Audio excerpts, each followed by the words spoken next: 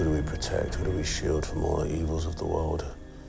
Who do we lie to and leave them terrified in the dark? Who do we tell that there is no such thing as the bogeyman? I think that Cameron is going for the children. Who do we protect? Who do we shield from all the evils of the world?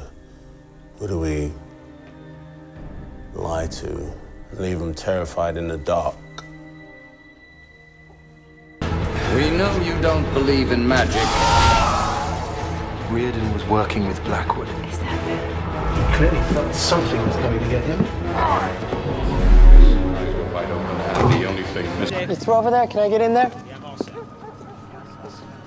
Who rolled him? Stewards.